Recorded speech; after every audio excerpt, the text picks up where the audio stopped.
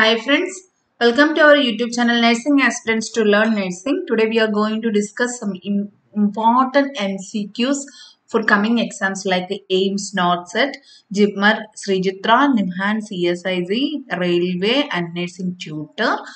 Okay, അപ്പോൾ എല്ലാവരും videos കാണുക. വളരെ ഇമ്പോർട്ടൻ്റ് ആയിട്ടുള്ള ക്വസ്റ്റ്യൻസ് ആയിരിക്കും നമ്മൾ ഈ ഒരു സീരീസിൽ നമ്മൾ ഇന്ന് സ്റ്റാർട്ട് ചെയ്യുന്നത്. വരുന്ന എല്ലാ എക്സാംസിനും നഴ്സിംഗ് കോമ്പറ്റേറ്റീവ് എക്സാംസ് ഏത് തരം എക്സാംസ് ആയാലും, അതായത് നമ്മുടെ സെൻട്രൽ ഗവൺമെന്റ് എക്സാംസ് ആയാലും സ്റ്റേറ്റ് ഗവൺമെന്റ് എക്സാംസ് ആയാലും എല്ലാത്തിനും ചോദിക്കുന്നത് നമ്മുടെ നഴ്സിംഗ് സബ്ജക്ട്സ് തന്നെയാണ്. അതിന്റെ ബേസിക് പോയിന്റ്സ് ബേസ്ഡ് ആയിട്ടുള്ള ക്വസ്റ്റ്യൻസ് തന്നെയാണ് ചോദിക്കുന്നത്. പക്ഷേ പാറ്റേൺ ഓഫ് ക്വസ്റ്റ്യൻ ആണ് ഡിഫറെന്റ് ആയിട്ടുള്ളത്. നമ്മുടെ സ്റ്റേറ്റ് ലെവൽ എക്സാംസ് ആകുമ്പോൾ DHS, DME അല്ലെങ്കിൽ നഴ്സിംഗ് ട്യൂട്ടർ അതിന്റെ ക്വസ്റ്റ്യൻസിന്റെ പാറ്റേൺ എന്ന് പറയുമ്പോൾ ക്വസ്റ്റ്യൻസ് വിൽ ബി സിമ്പിൾ അല്ലെ, അതായത് 1 or 2 സെന്റൻസിനകത്തുള്ള ക്വസ്റ്റ്യൻസ് തന്നെയായിരിക്കും. അവിടെ ആപ്ലിക്കേഷൻ ക്വസ്റ്റ്യൻസ്, അതായത് പ്രീവിയസ് ഇയേഴ്സിൽ എന്താ ആപ്ലിക്കേഷൻ ലെവൽ ക്വസ്റ്റ്യൻസ് ഒക്കെ വളരെ കുറവായിരുന്നു. പക്ഷേ ഇപ്പോൾ നമ്മുടെ ആ ഒരു പാറ്റേൺ ചേഞ്ച് ആയി തുടങ്ങിയിട്ടുണ്ട്. ആപ്ലിക്കേഷൻ ലെവൽ ക്വസ്റ്റ്യൻസ് ഒക്കെ ഒന്ന് സ്റ്റാർട്ട് ചെയ്തിട്ടുണ്ട് നമ്മൾ. So we should prepare in that level. Okay, അതുപോലെ തന്നെ AIIMS, നോട്ട്സെറ്റ്, അതുപോലെ നമ്മുടെ ജിപ്മർ, ഇപ്പൊ വിളിച്ചിട്ടുള്ള ജിപ്മർ, ശ്രീചിത്ര കമ്മിങ് എക്സാംസ് ആണ്. അതുപോലെ നെക്സ്റ്റ് നിംഹാൻസിന്റെ എക്സാം ഉടനെ വിളിക്കുമെന്നൊക്കെ പറയുന്നത് സാധാരണ 2 വർഷത്തിലൊഴികെ ആയിരുന്നു. പക്ഷെ ഇപ്പൊ എന്തോ ഉടനെ റിക്രൂട്ട്മെന്റ് ഉറപ്പില്ല, ഉണ്ടാകുമെന്നൊക്കെ പറയുന്നുണ്ട്. SIC, റെയിൽവേ ഒക്കെ നമ്മൾ എക്സ്പെക്ട് ചെയ്യുന്ന എക്സാംസ് ആണ്. ഇതിനെല്ലാത്തിനും വേണ്ടിയിട്ട് നമ്മൾ ഏത് നഴ്സിംഗ് എക്സാംസിന് വേണ്ടിയിട്ടും പ്രിപ്പയർ ചെയ്യുന്നവർക്ക് വേണ്ടി യൂസ്ഫുൾ ആയിട്ടുള്ള ക്വസ്റ്റ്യൻസ് ആണ് നമ്മുടെ ഈ ഒരു സീരീസിൽ നമ്മൾ സ്റ്റാർട്ട് ചെയ്യുന്നത്. എല്ലാവരും വീഡിയോസ് കംപ്ലീറ്റ് ആയിട്ട് കാണുക, സ്കിപ്പ് ചെയ്യാതെ കാണുക. ഉള്ളിൽ പറയുന്ന പോയിന്റ്സ് എല്ലാം നിങ്ങൾ നോട്ട് ചെയ്ത് വെച്ച് പഠിക്കാൻ നോക്കുക.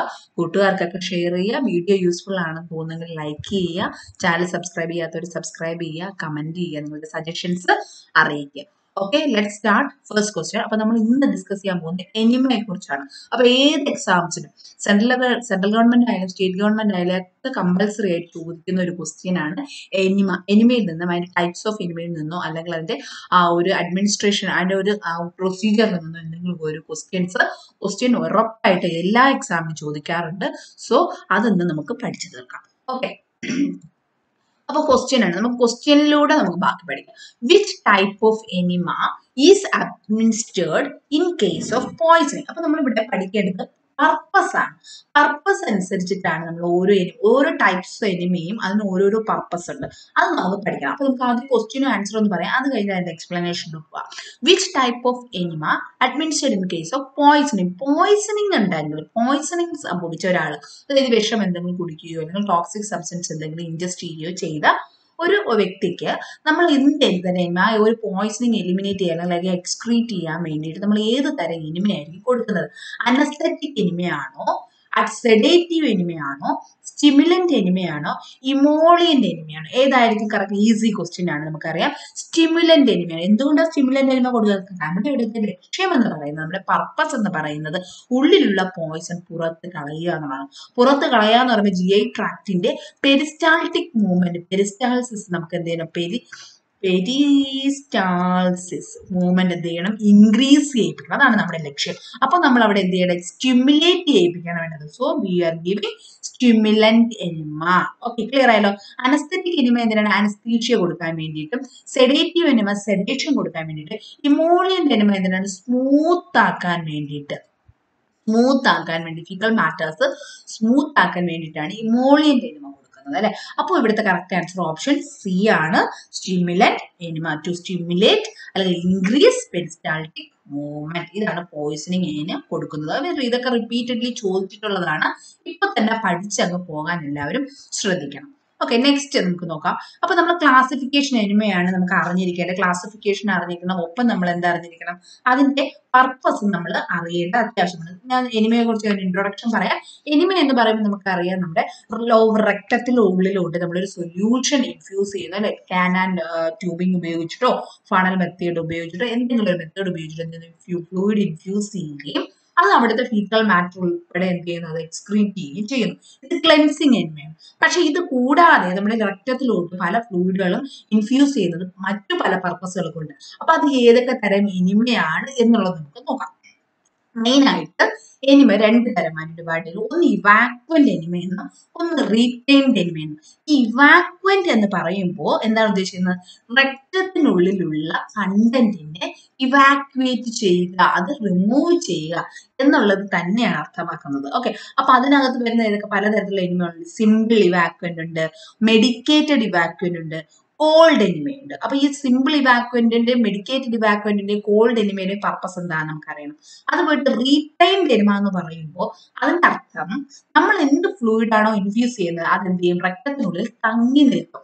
അവിടെ തങ്ങി നിന്ന് കുറച്ച് സമയം അവിടെ സ്റ്റേ ചെയ്താൽ മാത്രമേ നമ്മുടെ അവിടുത്തെ ലക്ഷ്യം പൂർത്തിയാവുകയുള്ളൂ. ഓക്കെ, പർപ്പസ് എന്ന് പറഞ്ഞാൽ the fluid should return in the rectum for some period of time. കുറച്ച് സമയത്തേക്ക് അതവിടെ സ്റ്റേ ചെയ്യണം. അപ്പൊ സിമ്പിൾ ഇവാക്വന്റ് എന്ന് പറഞ്ഞാൽ എന്താണ്? നമ്മുടെ ക്ലൻസിങ് ആണ്.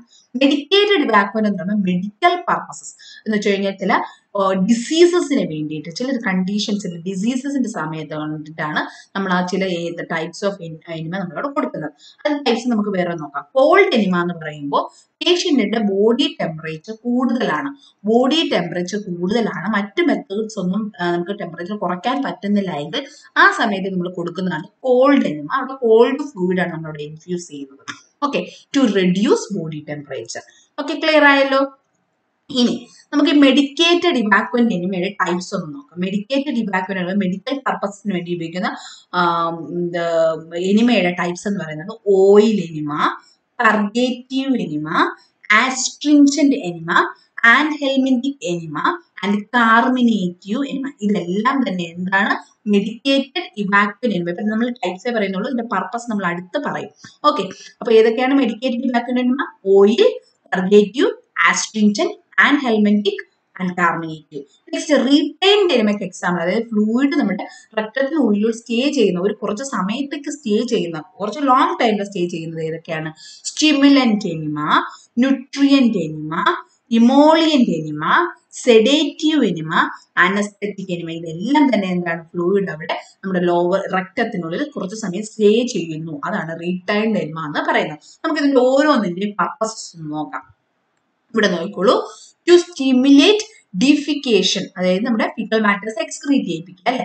ടു ട്രീറ്റ് കോൺസ്റ്റിപ്പേഷൻ, അതായത് കോൺസ്റ്റിപ്പേഷൻ ആയിട്ട് ഫീക്കൽ സ്റ്റൂൾ പാസ് ചെയ്യുന്ന, റെഗുലർ ആയിട്ട് സ്റ്റൂൾ പാസ് ചെയ്യാത്ത അല്ലെങ്കിൽ മോഷൻ പാസ് ചെയ്യാത്ത വ്യക്തിക്ക്, നമ്മൾ കോൺസ്റ്റിപ്പേഷൻ ആയിട്ടുള്ള പേഷ്യന്റിന് ആ ഡിഫിക്കേഷൻ സാധ്യമാക്കാൻ വേണ്ടിയിട്ട് കൊടുക്കുന്ന എനിമയാണ് സിമ്പിൾ ഇവാക്വന്റ് എനിമ അല്ലെങ്കിൽ ക്ലെൻസിങ് എനിമ എന്ന് പറയുന്നത്. ക്ലെൻസിങ് എനിമ എന്ന് പറയുന്നത് സിമ്പിൾ ഇവാക്വന്റ്. അവിടെ സോപ്പ് ആൻഡ് വാട്ടർ സൊല്യൂഷൻ ആണ് നമ്മൾ കോമൺ ആയിട്ട് യൂസ് ചെയ്യുന്നത്.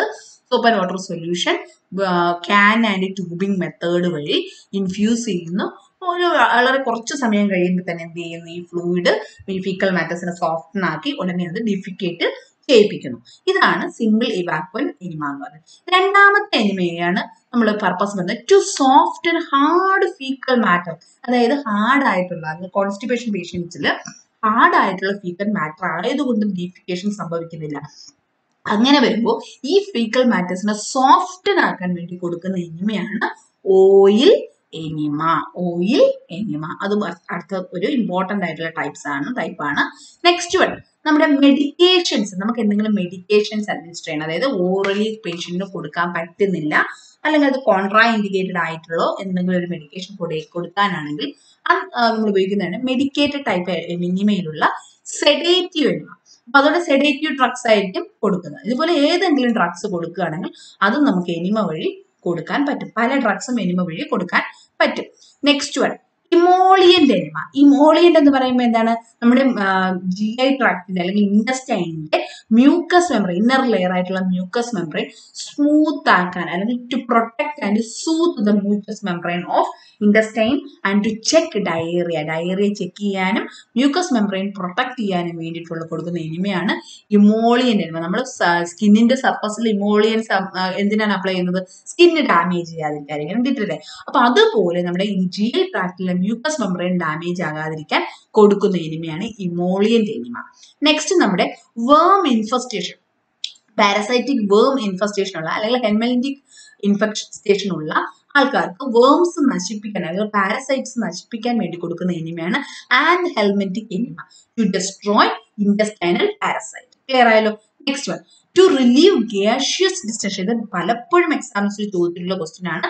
അതായത് നമ്മുടെ ഗ്യാസ് ഡിസ്റ്റൻഷൻ അല്ലെ, ഗ്യാഷ്യസ് ഡിസ്റ്റൻഷൻ, വയറിങ്ങനെ ബൾജ് ചെയ്ത് നിൽക്കുന്ന ഒരു ഡിസ്റ്റൻഡഡ് ആയിട്ട് നിൽക്കുന്ന കണ്ടീഷൻ, ഗ്യാഷ്യസ് ഡിസ്റ്റൻഷനിൽ ആ ഒരു ഗ്യാസ് റിലീസ് ചെയ്യാൻ വേണ്ടി അല്ലെങ്കിൽ റിലീവ് ചെയ്യാൻ വേണ്ടി കൊടുക്കുന്ന എനിമയാണ് കാർമിനേറ്റീവ് എനിമ.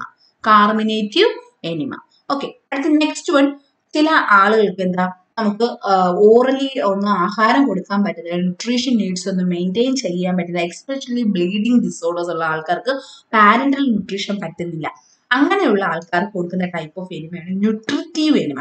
അതായത് നമുക്ക് എന്ത് ന്യൂട്രിയൻസ് ആണോ, എന്ത് ഗ്ലൂക്കോസ് റിച്ച് പ്രോട്ടീൻ റിച്ച് ഉള്ള ഫ്ലൂയിഡ് ആണോ നമുക്ക് കൊടുക്കേണ്ടത്, ആ ഫ്ലൂയിഡ് നമ്മൾ എനിമ വഴി ഇൻഫ്യൂസ് ചെയ്യും. അത് അവിടെ നമ്മുടെ രക്തത്തിൽ അല്ലെങ്കിൽ ലാർജ് ഇൻറ്റെസ്റ്റൈനിന്റെ ലോവർ പോർഷനിൽ, ലാസ്റ്റ് പോർഷനിൽ അത് എത്തിച്ചേരുകയും അവിടെ അതിന്റെ അബ്സോർപ്ഷൻ നടക്കുകയും ന്യൂട്രീഷണൽ നീഡ്സ് മീറ്റ് ചെയ്യാൻ പറ്റുകയും ചെയ്യുന്നു.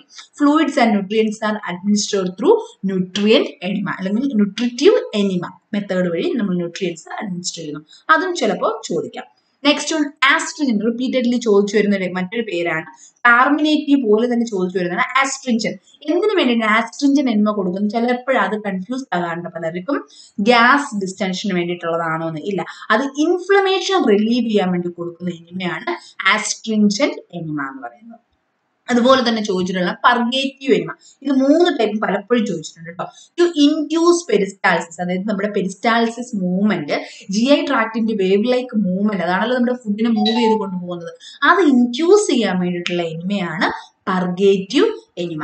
ഇൻഫ്ലമേഷൻ റിലീവ് ചെയ്യാൻ വേണ്ടി ആസ്ട്രിഞ്ചന്റും, പെരിസ്റ്റാൾസിസ് ഇൻഡ്യൂസ് ചെയ്യാൻ പർഗേറ്റീവും, ഗ്യാസ് റിലീസ് ചെയ്യാൻ കാർമിനേറ്റീവും. ന്യൂട്രിയൻസ് കൊടുക്കാൻ അല്ലെങ്കിൽ ഫ്ലൂയിഡ് ന്യൂട്രിയൻസ് കൊടുക്കാൻ ന്യൂട്രിറ്റീവ് എനിമ.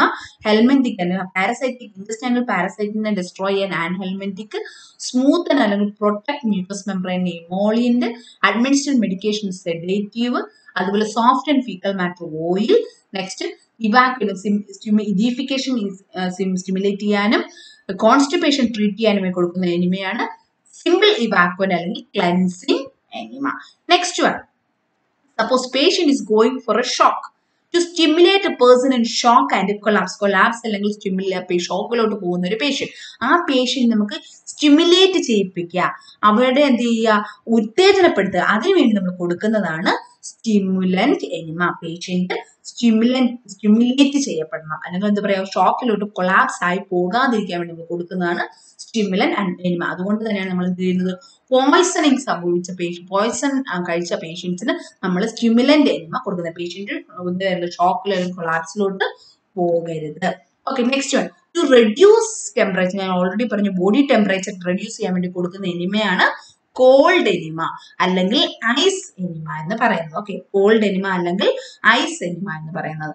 ഇനി to clean the bowel prior to X-ray studies, visualization of the bowel, surgery on the bowel or delivery of a baby. അതായത് എന്തെങ്കിലും ഒരു സർജിക്കൽ പ്രൊസീജിയർ പെൽവിക് റീജിയൻ അല്ലെങ്കിൽ abdominal റീജിയനിലൊക്കെ surgery നടക്കുന്ന സമയത്ത് അതിന് മുന്നേ കൊടുക്കുന്ന എനിമ, അതായത് ബവൽ കണ്ടൻസ് ക്ലീൻ ചെയ്യാൻ വേണ്ടിയിട്ട്, അതിന് പറയുന്ന പേരാണ് അല്ലെങ്കിൽ ക്ലെൻസിങ് എന്ന് പറയാം, അല്ലെങ്കിൽ സിംപ്ലി വാക്വൻ എന്ന് പറയാം, അല്ലെങ്കിൽ സലൈൻ എനിമ എന്ന് പറയാം.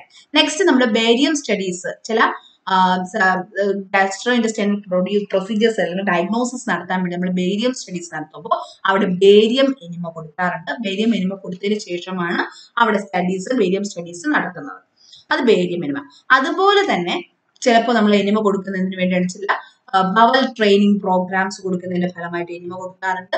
അനസ്തീഷ്യ കൊടുക്കാൻ വേണ്ടിയിട്ട് നമ്മൾ അനസ്തെറ്റിക് എനിമയും കൊടുക്കാറുണ്ട്. പലതരത്തിലുള്ള എനിമകളാണ്. കാരണം എപ്പോഴും എക്സാംസിൽ കൂടുതലും ചോദിച്ചു കണ്ടിട്ടുള്ളത് ഈ ഒരു ടൈപ്സിന്റെ പർപ്പസ് വന്നിട്ട് ഏത് ടൈപ്പാണ് ചോദിക്കാറുണ്ട്, അല്ലെങ്കിൽ ടൈപ്പ് തന്നിട്ട് അതിന്റെ പർപ്പസ് എന്താണെന്ന് ചോദിക്കാറുണ്ട്. വളരെ ഇമ്പോർട്ടന്റ് ആണ്. ഇത്രയും കാര്യങ്ങൾ പഠിക്കുമ്പോൾ തന്നെ നമുക്ക് ഈ ഞാൻ ഇന്ന് പറയുന്ന ക്വസ്റ്റ്യൻസിന്റെ കുറേ ക്വസ്റ്റ്യൻസ് നിങ്ങൾക്ക് ആൻസർ ചെയ്യാൻ പറ്റും. ക്ലിയർ അല്ലേ? ഇനി നമുക്ക് അടുത്ത ക്വസ്റ്റ്യനിലോട്ട് പോകാം. Okay, stimulant enema. ഞാൻ ഇതിൽ കുറച്ച് കണ്ടന്റ് ഇവിടെ ചേർത്തിട്ടുണ്ട്. സ്റ്റിമുലന്റ് എനിമ എന്ന് പറയുമ്പോൾ ഇപ്പൊ നമ്മൾ സ്റ്റിമുലന്റ് എനിമയാണല്ലോ ആൻസർ പറഞ്ഞത്. അപ്പൊ സ്റ്റിമുലന്റ് എനിമയെ കുറിച്ച് നോക്കാം. Stimulant enema is given in the treatment of shock and collapse. ഷോക്കിനും കൊളാപ്സിനും കൊടുക്കുന്ന എനിമ വളരെ ഇമ്പോർട്ടന്റ് ആണ്. Stimulant എനിമയാണ്. It's also sometimes given in case of poisoning. Example, coffee enema കൊടുക്കാറുണ്ട്. ഏത് കാര്യത്തിൽ? ഒപ്പിയം പോയ്സണിങ് ആണെങ്കിൽ ആ പേഷ്യന്റിന് കൊടുക്കുന്ന ടൈപ്പ് ഓഫ് എനിമയാണ് കോഫി എനിമ. അത് എന്തിനു വേണ്ടിയിട്ട്? To stimulate patient and to avoid shock and collapse of the patient. And it's solutions black coffee use 1 tablespoon coffee powder in 300 ml of water. 1 spoon coffee powder 300 ml water mix ചെയ്ത് അതാണ് അവിടെ എനിമയ്ക്ക് use ചെയ്യുന്ന solution. അതല്ലെങ്കിൽ മറ്റു solutions brandy use ചെയ്യാറുണ്ട്. 15 ml of brandy added to 120 to 180 ml of glucose saline. 15 ml brandy glucose saline 120 ml 180 ml glucose saline mix ചെയ്ത് അത് solution ആയിട്ട് യൂസ് ചെയ്യാം. മാക്സിമം എമൗണ്ട് ഓഫ് സൊല്യൂഷൻ എന്ന് പറഞ്ഞാൽ 180 മുതൽ 240 ml ആണ്. അതിന്റെ ടെമ്പറേച്ചർ സ്റ്റിമുലന്റ് എനിമ ആയതുകൊണ്ട് തന്നെ അതിന് നല്ല ടെമ്പറേച്ചർ ഉണ്ടാകും. 108 to 110 ഡിഗ്രി ഫാരൻഹീറ്റ് കേട്ടോ. 108 മുതൽ 110 ഡിഗ്രി ഫാരൻഹീറ്റ് ആണ് ഇതിന്റെ ടെമ്പറേച്ചറും പലപ്പോഴും ക്വസ്റ്റ്യൻ ചോദിക്കുന്നത്. എമൗണ്ട് ഓഫ് സൊല്യൂഷനും ക്വസ്റ്റ്യൻ ചോദിക്കാം. ഓക്കെ, അതുപോലെ തന്നെ ഒൺവേർഡ് ക്വസ്റ്റ്യൻ ആണ് ഒപ്പിയം പോയിസണിങ്ങിന്. അതായത് സെൻട്രൽ ഗവൺമെന്റ് എക്സാംസിനൊക്കെ ചോദിച്ചു കണ്ടിട്ടുണ്ട്. ഒപ്പിയം പോയിസണിങ്ങിന് ഏത് ടൈപ്പ് ഓഫ് എനിമയാണ് കൊടുക്കുന്നത്? സ്റ്റിമുലന്റ് എനിമയിൽ കോഫി എനിമയാണ് ചൂസ് ചെയ്യാറ് കൂടുതൽ. Okay, next നമുക്ക് രണ്ടാമത്തെ ക്വസ്റ്റ്യനിലോട്ട് പോകാം. All of the following are the reasons for administering an enema except, അതായത് താഴെ പറയുന്നതിൽ ഏത് ഓപ്ഷൻ ആണ് നമ്മുടെ എനിമ കൊടുക്കുന്നതിനുള്ള പർപ്പസ് അല്ലാത്തത് എന്നുള്ളതാണ് കണ്ടുപിടിക്കേണ്ടത്. എല്ലാം പർപ്പസുകളാണ് ഒന്നൊഴികെ. ഏതാ ഒന്നൊഴികെ എന്നുള്ളതാണ് കണ്ടുപിടിക്കേണ്ടത്. First one, relieve constipation. നമ്മൾ പറഞ്ഞല്ലേ കോൺസ്റ്റിപ്പേഷൻ റിലീവ് ചെയ്യാൻ വേണ്ടി കൊടുക്കാറുണ്ട്. നെക്സ്റ്റ്, വെയിറ്റ് ലോസ് നമ്മൾ അവിടെ കേട്ടില്ല അല്ലെ, അപ്പൊ അതൊന്ന് മാർക്ക് ചെയ്യാം. Next, third one, prevent escape of fecal material during surgical. അപ്പൊ സർജറി നടക്കുന്നതിനൊക്കെ മുന്നേ നമ്മൾ എനിമ കൊടുത്ത് ഫീക്കൽ ബവൽ ക്ലീൻ ചെയ്യാറുണ്ട്. Next, establish A bowel training programme. അതും പർപ്പസ് ആണ് അല്ലെ. അപ്പൊ അതിന്റെ പർപ്പസ് അല്ലാത്തത് ഏത് മാത്രമാണ്? Weight loss. വെയിറ്റ് നഷ്ടപ്പെടുത്താൻ വേണ്ടി, അല്ലെങ്കിൽ വെയിറ്റ് ലോസ് ഉണ്ടാക്കാൻ വേണ്ടിയിട്ട് നമ്മൾ എനിമ കൊടുക്കാറില്ല. പക്ഷെ റിപ്പീറ്റഡ് എനിമ കാരണം വെയിറ്റ് ലോസ് ഉണ്ടാകാറുണ്ട്. കാരണം അവിടെ ഫ്ലൂയിഡ് അധികമായിട്ട് നഷ്ടപ്പെട്ട് കഴിഞ്ഞാൽ, ഡീഹൈഡ്രേഷൻ ഉണ്ടായി കഴിഞ്ഞാൽ അവിടെ വെയിറ്റ് ലോസ് ഉണ്ടാകാറുണ്ട്. അതിന്റെ ഒരു സൈഡ് എഫക്റ്റ് ആയിട്ട് അല്ലെ, അല്ലെങ്കിൽ ഒരു അഡ്വേഴ്സ് എഫക്റ്റ് ആയിട്ട് അവിടെ വെയിറ്റ് ലോസ് ഉണ്ടാകാറുണ്ട്. പക്ഷേ അതിന് വേണ്ടി എനിമ ആരും കൊടുക്കാറില്ല. സോ കറക്റ്റ് ഓപ്ഷൻ ബി ആണ്. Okay, correct option. Administration of enema is contraindicated. അപ്പൊ ഏത് പേഷ്യൻസിലാണ് എനിമ കോൺട്രാഇൻഡിക്കേറ്റഡ് ആയിട്ടുള്ളത്? കോൺസ്റ്റിപ്പേഷന് ഇൻഡിക്കേറ്റഡ് ആണ് അല്ലെ. Bowel clearance before surgery indicated ആണ്. അടുത്ത് അൾസറേറ്റീവ് കൊളൈറ്റിസ് ഇൻഡിക്കേറ്റഡ് ആണ്. എന്നാൽ ഏതിൽ കൊടുക്കില്ല? ബവൽ പെർഫറേഷൻ അല്ലെ. അതായത് അവിടെ എന്തെങ്കിലും ഹോൾ, ബവൽ പെർഫറേഷൻ, നമ്മുടെ ലാർജിന്റെ സ്റ്റൈലിൽ എന്തെങ്കിലും ബവൽ മീൻസ് പെരിട്ടോണിയൽ ക്യാവിറ്റിയുമായിട്ട് എന്തെങ്കിലും കണക്ഷൻ അല്ലെങ്കിൽ എന്തൊരു പെർഫറേഷൻ ഉണ്ടെങ്കിൽ അവിടെ എന്ത് കൊടുക്കില്ല? എനിമ കൊടുക്കില്ല. കാരണം എന്തുകൊണ്ടാണ്? നമ്മൾ കൊടുക്കുന്ന എനിമ ഫ്ലൂയിഡ് ഈ നമ്മുടെ ഇൻഡസ്റ്റൈൻ വഴി എന്ത് ചെയ്യും? ഈ പെരിട്ടോണിയൽ ക്യാവിറ്റിയുള്ളിലോട്ട് എത്തിച്ചേരും. അതവിടെ അഡ്വേഴ്സ് എഫക്ട്സ് ഉണ്ടാക്കും, അല്ലെങ്കിൽ സൈഡ് എഫക്ട്സ് ഉണ്ടാക്കും, അല്ലെങ്കിൽ ഇൻഫെക്ഷൻ ഉണ്ടാക്കും. അതുകൊണ്ട് ബവൽ പെർഫറേഷൻ ഉള്ള പേഷ്യൻസ് നമ്മൾ എനിമ കൊടുക്കാറുണ്ട്. So correct option C, bowel perforation. Okay, contra indications ഏതൊക്കെയാന്ന് നോക്കാം. Bowel perforation, suspected perforation, പാരലൈറ്റിക് Elias, very ഇൽ പേഷ്യൻ. കാരണം പേഷ്യന്റ് ഒരുപാട് ടയേർഡ് ആയിട്ടുള്ള പേഷ്യന്റ് വീണ്ടും എനിമ കൊടുത്തു കഴിഞ്ഞാൽ എന്ത് ചെയ്യും? It will go for further complication. Patient വീണ്ടും എന്ത് ചെയ്യും? ടയേർഡ് ആകും. അതുകൊണ്ട് നമ്മൾ എന്ത് ചെയ്യില്ല? എനിമ കൊടുക്കില്ല. റീസെന്റ് ഓപ്പറേറ്റഡ് പേഷ്യൻസ്, റീസെന്റ് ആയിട്ട് സർജറി കഴിഞ്ഞ പേഷ്യൻസ് നമ്മൾ എനിമ കൊടുക്കില്ല. These are the sum contra indications of enema. Okay, next fourth question, what is the position of the patient while giving the enema? ഇതും ചോദിച്ചിട്ടുള്ള question ആണ്. Easy question ആണ്, എല്ലാവർക്കും അറിയാവുന്നതാണ്. നാലാമത്തെ ക്വസ്റ്റ്യൻ, റൈറ്റ് ലാറ്ററൽ ആണോ, ഫൗളേഴ്സ് ആണോ, ലെഫ്റ്റ് ലാറ്ററൽ ആണോ, സുപ്പൈൻ ആണോ? ഏത് പൊസിഷനാണ് എനിമ കൊടുക്കാൻ ചൂസ് ചെയ്യുന്നത്? ഏത് പൊസിഷനാണ്? റൈറ്റ് ലാറ്ററൽ അല്ല, ലെഫ്റ്റ് ലാറ്ററൽ ആണ് യൂസ് ചെയ്യുന്നത്. പേഷ്യന്റ് ലെഫ്റ്റ് സൈഡിലോട്ട് തിരിഞ്ഞു കിടന്നാൽ നമുക്ക് ബെഡിന്റെ റൈറ്റ് സൈഡിൽ നിന്നിട്ട് എനിമ കൊടുക്കുന്ന വ്യക്തിക്ക് എനിമ കൊടുക്കാൻ പറ്റുള്ളൂ. So it is left lateral. Okay, കണ്ടോ, ഇതാണ് position, left lateral. Next fifth question, what is the most common client position used to administer cleansing enema? Cleansing enema administer ചെയ്യുന്ന ഏറ്റവും കോമൺ ആയിട്ട് യൂസ് ചെയ്യുന്ന പൊസിഷൻ ഏതാണ്? ഇത് പല ടൈപ്പിൽ ചോദിക്കും. Lithotomy position, prawn position, supine position, sims left lateral. ഞാൻ ഓൾറെഡി പറഞ്ഞു ലെഫ്റ്റ് ലാറ്ററൽ അല്ലെ. അപ്പൊ സിംസ് ലെഫ്റ്റ് ലാറ്ററൽ പൊസിഷൻ ആണ് എനിമ കൊടുക്കാൻ ചൂസ് ചെയ്യുന്നത്. Okay, next one, sixth question, in preparation for abdominal surgery, a patient has to be administered a pre-operative enema. എന്താണ് pre-operative? സർജറിക്ക് മുന്നിൽ കൊടുക്കുന്ന enema. The position of the patient for this enema should be ഏതായിരിക്കണം position? Lithotomy position, Trelleborg position, left lateral Sims position, semi-Fowler's position. ഇവിടെ കണ്ടോ ഇതില് നമ്മൾ തൊട്ട് മുന്നേ കണ്ട ക്വസ്റ്റ്യൻസിന്റെ അതുപോലെ തന്നെ അതേ പോയിന്റ് തന്നെയാണ്. എനിവയുടെ പൊസിഷൻ ഏതാണ് എന്ന് മാത്രമേ ഉള്ളൂ. പക്ഷേ ഇവിടെ ഒരു ആപ്ലിക്കേഷൻ മീൻസ് ഒന്ന് എക്സ്റ്റെൻഡ് ചെയ്ത് ക്വസ്റ്റ്യൻ അബ്ഡോമിനൽ സർജറി നടക്കാൻ പോവുകയാണ്. ആ സർജറിക്ക് മുന്നേ കൊടുക്കണം എനിമ എങ്കിൽ ആ പേഷ്യന്റ് കൊടുക്കുന്ന എനിമ കൊടുക്കുന്ന പേഷ്യന്റെ പൊസിഷൻ എന്തായിരിക്കും എന്ന് പറഞ്ഞാണ് ചോദിച്ചത് അല്ലെ. അങ്ങനെയാണ് ക്വസ്റ്റ്യൻസ് പലതരത്തില് ചോദിക്കുന്നത്. ലിത്തോട്ടമി പൊസിഷൻ ആണോ? ഇല്ല. ട്രെൻലൻബർഗ് ആണോ? അല്ല. ലെഫ്റ്റ് ലാറ്ററൽ പൊസിഷൻ ആണോ? അല്ല. അല്ലയോ? ആണ്. സി ആണ് correct answer. Semi Fowler's position ഇതൊന്നും ചൂസ് ചെയ്യില്ല. ലെഫ്റ്റ് ലാറ്ററൽ സിംസ് പൊസിഷൻ ആണ് എനിമ കൊടുക്കാൻ ചൂസ് ചെയ്യുന്നത്. Next one. In an adult, enema tube should be inserted inside the rectus. Another important point.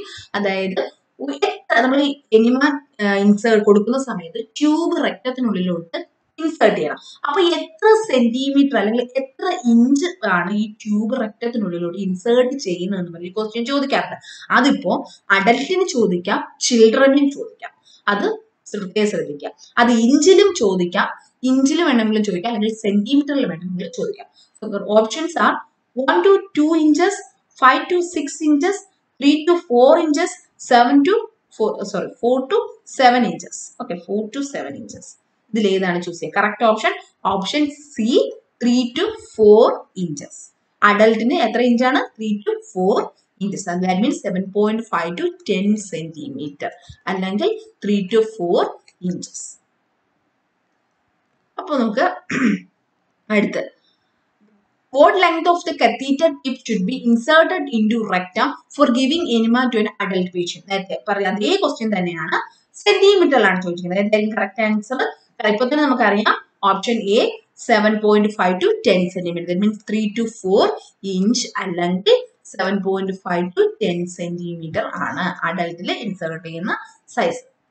Next, length of enema tube inserted in to the canal. അതായത് അങ്ങനെയും ചിലപ്പോൾ ചോദിക്കാം. Range ഇട്ട് ചോദിക്കാതെ എന്ത് ചെയ്യാം, ഒരു എക്സാക്ട് ഒരു ആവറേജ് വാല്യൂ ഇട്ട് ചോദിക്കാം. അങ്ങനെ വന്നു കഴിഞ്ഞാൽ ശ്രദ്ധിക്കുക 3 to 4 ആണ് ഇഞ്ചിൽ വരുന്ന value. So correct option option D 3 inch ആണ്. ഓക്കെ, ഇനി അടുത്ത് ചോദിക്കുന്നത് അടുത്ത ടൈപ്പ് ക്വസ്റ്റ്യൻ ആണ് റെക്ടൽ ട്യൂബിന്റെ സൈസ്. നമ്മൾ റെക്ടൽ ട്യൂബിൽ എത്ര സെന്റിമീറ്റർ ഇൻസേർട്ട് ചെയ്യണം എന്നുള്ളത് പറഞ്ഞു. ഇനി എന്നാൽ ഏത് ടൈപ്പ് സൈസ് റെക്ടൽ ട്യൂബ് ആണ് ചൂസ് ചെയ്യുന്നത് അതും ചോദിക്കാം. കുട്ടികൾക്ക് ഏത് ടൈപ്പ് യൂസ് ചെയ്യുന്നു, അഡൽട്ടിന് ഏത് ടൈപ്പ് യൂസ് ചെയ്യുന്നു അത് ചോദിക്കാം. ഇവിടുത്തെ ക്വസ്റ്റ്യൻ എന്താണ്? Administering enema four school children, സ്കൂളിൽ പോകുന്ന കുട്ടികൾക്ക് ആണ് ഇൻസേർട്ട് ചെയ്യുന്നതെങ്കിൽ ഏത് സൈസ് റെക്ടൽ ട്യൂബ് ആണ് ചൂസ് ചെയ്യുക? 18 to 22 French ആണോ, 10 to 14 French ആണോ, 14 to 18 French ആണോ, 6 to 10 French ആണോ? Correct option option C 14 to 18 French for children school going children use ചെയ്യുന്ന സൈസ് എന്ന് പറയുന്നത് 14 to 18 French ആണ്. നെക്സ്റ്റ്, അപ്പൊ ഈ ഒരു ചാർട്ട് നോക്കുകയാണെങ്കിൽ നിങ്ങൾക്ക് എല്ലാം ഇത് കിട്ടും. അഡൽറ്റിന്റെ റെക്ടൽ ട്യൂബിന്റെ സൈസ് 22 മുതൽ 30 വരെയാണ്. അതിന്റെ ഇൻസൈഡ് ഡിസ്റ്റൻസ് ഓഫ് ട്യൂബ് എന്ന് പറയുന്നത് 7.5 to 10 centimeter അല്ലെങ്കിൽ 3 to 4 inch. ഇനി ചിൽഡ്രൻ ആകുമ്പോൾ that is French size means rectal ട്യൂബിന്റെ size 14 to 18 ഫ്രഞ്ചും and distance എത്ര നീളത്തിൽ ട്യൂബ് ഇൻസേർട്ട് ചെയ്യും 2 to 3 inch, അതായത് 5 to 7.5 centimeter ആണ് ട്യൂബ് ലെങ്ത് ഇൻസേർട്ട് ചെയ്യുന്നത്. എന്നാൽ ഇൻഫന്റ് ആകുമ്പോൾ ഫ്രഞ്ച് സൈസ് എത്രയാണ്? മീൻസ് റെക്ടൽ ട്യൂബിന്റെ സൈസ് 12 French ആയി മാറും. അവിടെ റെക്ടൽ ട്യൂബ് ഇൻസേർട്ട് ചെയ്യുന്ന എത്ര ലെങ്ത് ആണ്? 1 to 1.5 inch അല്ലെങ്കിൽ 2.5 to 3.75 centimeter ആണ് അവിടെ ഇൻസേർട്ട് ചെയ്യുന്നത്. അത് ഓർത്തിരിക്കുക. അതുപോലെ തന്നെ അഡൽട്ടിന് എത്ര ഫ്ലൂയിഡ് നോർമൽ ഇവാക്യുവേറ്റ് എനിമയ്ക്ക് ആണെങ്കിൽ 500 മുതൽ 1000 ml, അത് മീൻസ് 1/2 ലിറ്റർ മുതൽ 1 ലിറ്റർ വരെയാണ് ഫ്ലൂയിഡ് അവിടെ യൂസ് ചെയ്യുന്നത്. പക്ഷെ ചിൽഡ്രൻ ആകുമ്പോൾ അത് സ്കൂൾ ഗോയിങ് ചിൽഡ്രൻ ആകുമ്പോൾ 250 മുതൽ 500 ml വരെ ആകുന്നു. അടുത്ത കുഞ്ഞുങ്ങളാകുമ്പോൾ 250 ml അല്ലെങ്കിൽ അതിനകത്ത് കുറവായിരിക്കും, 250 ഓർ ലെസ് ആകും ഇൻഫന്റ്. ഇതെല്ലാം ഈ ചാർട്ട് കംപ്ലീറ്റ് ആയിട്ട് ഒന്ന് പഠിക്കുക. എക്സാമിന് പല രീതിയിൽ ക്വസ്റ്റ്യൻസ് വരും. Next, 11th question. Which of the following size of the rectal tube is indicated for bowel wash? Bowel wash means cleansing enema of an adult patient. Adult patient rectal tube in the size ആണ് ചോദിക്കുന്നത്. Correct size എത്രയാണ്? Option A 22 to 30 French. ബാക്കി options ഒന്നും വായിക്കേണ്ട, തൊട്ട് മുന്നത്തെ ചാർട്ടിൽ തന്നെ ഞാൻ പറഞ്ഞിരുന്നു. 22 to 30 French ആണ് അഡൽട്ടിനുള്ള rectal ട്യൂബിന്റെ size. Okay, next question. In case of cleansing enema, height of, അതും അനദർ ക്വസ്റ്റ്യൻ ആണ്. നമ്മളൊരു പേഷ്യന്റ് ഇവിടെ ഇങ്ങനെ കിടക്കുകയാണ്. ഇവിടെ നമ്മൾ ക്യാനിൽ വെള്ളം മീൻസ് സൊല്യൂഷൻ എടുക്കുന്നു. ഓക്കെ, സ്കാൻ ഇങ്ങനെയാണെന്ന് വിചാരിക്കാം. എൻ്റെ ഞാൻ ഡ്രോയിങ് വളരെ പുവറാണ്. പേഷ്യന്റ് രക്തത്തിലോട്ട് ട്യൂബ് ഇങ്ങനെ കണക്ട് ചെയ്യുകയാണ് ചെയ്യുന്നതല്ലേ. അപ്പൊ ഇങ്ങനെ കണക്ട് ചെയ്യുമ്പോൾ ഈ ക്യാൻ എത്ര ഉയരത്തിൽ, means distance between can and patient body അല്ലെങ്കിൽ റെക്ടം ലെവൽ അല്ലെ, അത് തമ്മിലുള്ള ഡിസ്റ്റൻസ് എത്രയാണ്, ഹൈറ്റ് എത്രയായിരിക്കണം, ക്യാൻ എത്ര ഉയരത്തിൽ വയ്ക്കണം എന്ന് ചോദിക്കും. അതും ഒരു ഇമ്പോർട്ടന്റ് ക്വസ്റ്റ്യൻ ആണ്. That is four adult patient. ഇവിടെ അഡൽട്ട് പേഷ്യന്റ് എന്നോ ചിൽഡ്രൻ എന്നോ മെൻഷൻ ചെയ്തിട്ടില്ലെങ്കിൽ you should think it as adult patient. Adult patient ആയിട്ട് തിങ്ക് ചെയ്യുക. It is 18 inch. 18 ഇഞ്ചെങ്കിലും മുകളിലോട്ട് ഉയർത്തി ക്യാൻ വെച്ചാൽ മാത്രമേ ഫ്ലൂയിഡ് എന്ത് ചെയ്യുള്ളൂ, സ്പീഡിന്, ഇപ്പൊ ഉയരം കൂടുന്നതിനനുസരിച്ച് എന്ത് ചെയ്യും, ഫ്ലൂയിഡ് അത്രയും സ്പീഡിന്, ഗ്രാവിറ്റിക്ക് അനുസരിച്ച് സ്പീഡിന് ഇൻഫ്യൂസ് ആകും. ക്ലെൻസിങ് എനിമ ആയതുകൊണ്ട് തന്നെ നമുക്ക് ഇങ്ങനെ സ്പീഡിന് തന്നെ ഫ്ലൂയിഡ് ഉള്ളിലോട്ട് ഇൻഫ്യൂസ് ആകണം. So it should be raise to 18 inch. 18 inch raise ചെയ്തിരിക്കണം. ഓക്കെ, അതായത് ഏകദേശം സെന്റിമീറ്ററിൽ പറഞ്ഞു കഴിഞ്ഞാൽ 45 സെന്റിമീറ്റർ. അപ്പൊ സെന്റിമീറ്ററിലാണ് option ചോദിക്കുന്നെങ്കിൽ the can should be raised to 45 centimeter for cleansing enema. Cleansing enema fast infusion ആണ് അവിടെ നടക്കുന്നത്. So the can should be raised to 45 centimeter അല്ലെങ്കിൽ 18 inch. Next question. The cleansing enema is ordered for a 55-year-old client before intestinal surgery. The maximum amount of fluid, അതായത് amount of fluid ആണ് ചോദിച്ചിരിക്കുന്നത്. 55 വയസ്സുള്ള ഒരു വ്യക്തി. അപ്പൊ എന്തായി, aged ആയിട്ടുള്ള ഒരാളാണ് അല്ലെ, മീൻസ് അഡൽട്ട് സ്റ്റേജ് കഴിഞ്ഞ ഒരാളാണ്. അപ്പൊ ആ വ്യക്തിക്ക് എത്രയും ഫ്ലൂയിഡ് ഇൻഫ്യൂസ് ചെയ്യാൻ പറ്റും നമുക്ക് നമ്മൾ ഓൾറെഡി ചാർട്ടിൽ പഠിച്ചിരുന്നു. 750 to 1000 ml fluid can be infused for in cleansing enema. അതേസമയം സ്കൂൾ ഗോയിങ് ചിൽഡ്രൻ ആണെങ്കിൽ എത്രയാണ്, അത് 500 മുതൽ അല്ല 250 മുതൽ 500 വരെ അല്ലെ. അടുത്ത് ഇൻഫന്റ് ആകുമ്പോ ലെസ് ദാൻ 250 അല്ലെ, അത് ഇത്രയും ഓർത്തിരിക്കുക. Amount of fluid, height of can, ഇതൊക്കെ ചോദിക്കും. Next one. A patient complains abdominal cramp during giving enema. Nurse should do immediately. അതായത് പേഷ്യന്റിന് എനിമ വെക്കൊണ്ടിരിക്കുകയാണ്, അഡ്മിനിസ്റ്റർ ചെയ്തുകൊണ്ടിരിക്കുകയാണ്. പേഷ്യന്റ് പെട്ടെന്ന് പറയണം വയറിനകത്ത് അബ്ഡോമിനൽ ക്രാമ്പിംഗ് ഉണ്ടാകുന്നു എന്ന് പറയുകയാണ്. അപ്പം as A nurse what we should do immediately, ഉടനെ നമ്മൾ എന്ത് ചെയ്യണം, സ്റ്റോപ്പ് എനിമ ഗിവിംഗ്. എനിമ കൊടുക്കുന്നതേ അവിടെ നിർത്തണമോ, slow the rate of enema ആണോ, rate കുറയ്ക്കണമോ, clamp the tube till pain subside ആണോ, കോൾ ദ ഫിസിഷ്യൻ ആണോ. എനിമ കൊടുക്കുന്ന സമയത്ത് നമ്മൾ അവിടെ എന്താ ഉടനെ ചെയ്യേണ്ടത്, ആദ്യം എന്താണ് ചെയ്യേണ്ടത്, ആദ്യം ക്ലാമ്പ് ചെയ്യുക. എനിമ കൊടുക്കുന്നത് നിർത്തരുത്, കാരണം നമുക്ക് ഓർഡർ ഉണ്ട് അല്ലേ. ആദ്യം താൽക്കാലികമായി സ്റ്റോപ്പ് ചെയ്യുക. Clamp the tube till pain subside. എന്നൊരു ഫിസിഷ്യനോടോ അല്ലെങ്കിൽ ഹയർ പൊസിഷൻ ആരോടാണ് സജഷൻസ് ചോദിക്കുക. കണ്ടിന്യൂ ചെയ്യണമെങ്കിൽ കണ്ടിന്യൂ ചെയ്യുക. കണ്ടിന്യൂ ചെയ്യാൻ തന്നെയായിരിക്കും പറയാം. പകുതിയിൽ വെച്ച് എനിമ ഒരിക്കലും നിർത്താറില്ല അല്ലെ. കണ്ടിന്യൂ ചെയ്യുകയാണെങ്കിൽ കണ്ടിന്യൂ ചെയ്യുക. Okay, clamp the tube till pain subside. Pain കുറയുന്നതുവരെ tube clamp ചെയ്തിട്ട് ഫ്ലൂയിഡ് ഇൻഫ്യൂഷൻ കുറയ്ക്കുകയാണ് ചെയ്യുക. Okay, next question. Drug that cos expulsion of gas from intestinal is called. അതായത് type of enema that cause expulsion of gas. Sorry, gaseous distension കൊടുക്കുന്ന enema ഏതാണ്, carminative enema. Carminative enema. നമ്മൾ ആസ്ട്രിഞ്ചന്റ് enema എന്താണെന്നും purgative enema എന്താണെന്നും called enema എന്താണെന്നും എല്ലാം ഞാൻ ആദ്യത്തെ ആ ഒരു ഫസ്റ്റ് ക്വസ്റ്റ്യനിൽ തന്നെ നിങ്ങൾക്ക് ഈസി ആയിട്ട് പറഞ്ഞു തന്നിരുന്നു. So I think you all are remembering that. Next one. The type of enema is used to destroy intestinal worm. Next, intestinal worms destroy ചെയ്യുന്നതാണ് and helminthic enema. അതും ഈസി ആയിട്ടുള്ളതാണ്. ഇതൊക്കെ റിപ്പീറ്റഡ് ആയിട്ട് ചോദിച്ചിട്ടുള്ളതാണ് കേട്ടോ. Next one. Antispasmodic enema. അതായത് spasm, muscle spasm means intestinal സ്പാസത്തിനെതിരെ antispasmodic effect ഉള്ള enema ഏതാണ് ചോദിച്ചാൽ അതും ഏതാണ്, correct option option A, carminative എനിമയാണ്. Next, the enema use to relieve inflammation. Inflammation release ചെയ്യാൻ വേണ്ടി കൊടുക്കുന്ന എനിമ ഏതാണ്, ആസ്ട്രിൻജന്റ് enema. ആസ്ട്രിൻജന്റ് enema.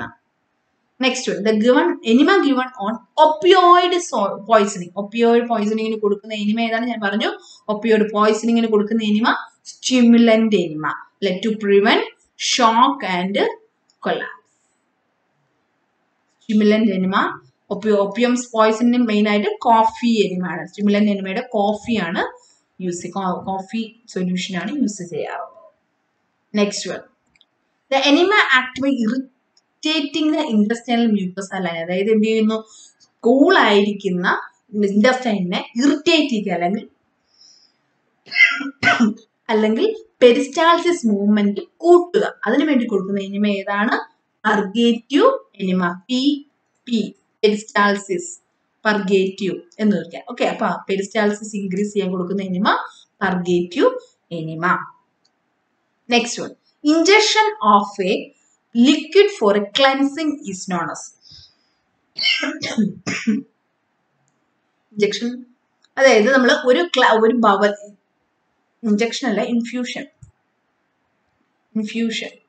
Of A liquid four cleansing is called. അതായത് നമ്മൾ ഒരു സർജറിക്കോ എന്തെങ്കിലും മുന്നേ നമ്മൾ ബവൽ ക്ലീൻ ചെയ്യാൻ വേണ്ടിയിട്ട് ഫ്ലൂയിഡ് ഇൻഫ്യൂസ് ചെയ്യുന്നതിന് പറയുന്ന പേരെന്താണ്? That is enema. Next, solution used for cleansing enema. Cleansing എനിമയ്ക്ക് use ചെയ്യുന്ന സൊല്യൂഷൻ ഏതാണ്? ഓൾറെഡി ഞാൻ പറഞ്ഞു, it is soap and water. Clean ചെയ്യുക എന്നുള്ളതാണെങ്കിൽ അവിടെ ഉദ്ദേശം എങ്കിൽ സോപ്പ് ആൻഡ് വാട്ടർ ആണ് കൂടുതലായിട്ട് യൂസ് ചെയ്യുന്നത്.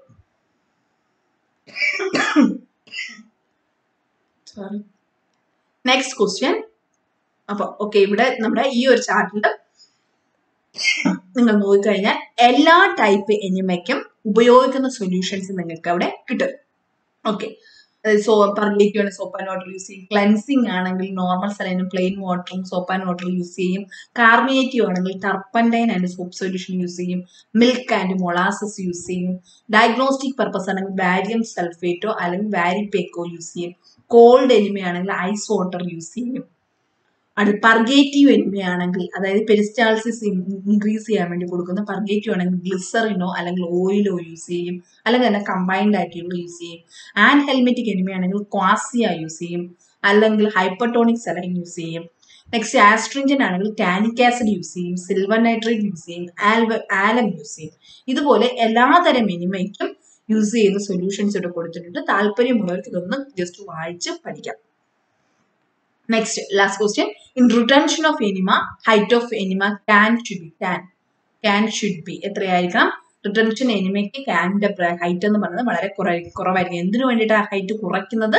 കാരണം ഗ്രാവിറ്റിക്ക് അനുസരിച്ച് ഫ്ലൂയിഡ് ഹൈറ്റ് ഒരുപാട് 45 സെന്റിമീറ്റർ ഒക്കെ ഉയർത്തി വെച്ചിരുന്നാൽ എന്ത് ചെയ്യും? ആ ഫ്ലൂയിഡ് പെട്ടെന്ന് ഇൻഫ്യൂസ് ആവുകയും പെട്ടെന്ന് അവിടെ നിന്നുള്ള ഫീക്കൽ മാറ്റർ, അവിടെ സ്റ്റിമുലേഷൻ ഉണ്ടായി ഫീക്കൽ മാറ്റേഴ്സും ഈ ഫ്ലൂയിഡും എല്ലാം എക്സ്പെൽ ആവും, പുറത്തോട്ട് വരും. പെരിസ്റ്റാൾട്ടിക് മൂവ്മെന്റ് അവിടെ ഇൻക്രീസ് ചെയ്യും. പക്ഷെ റിട്ടൻഷൻ എനിമയ്ക്ക് അത് പാടില്ല. അങ്ങനെ ഫ്ലൂയിഡിന്റെ ഒരു പെരിസ്റ്റാൾട്ടിക് മൂവ്മെന്റ് ഇൻക്രീസ് ചെയ്യാൻ പാടില്ല. പകരം എന്ത് ചെയ്യണം? ഈ ഫ്ലൂയിഡ് നമ്മുടെ രക്തത്തിനുള്ളിൽ തങ്ങി നിൽക്കാം.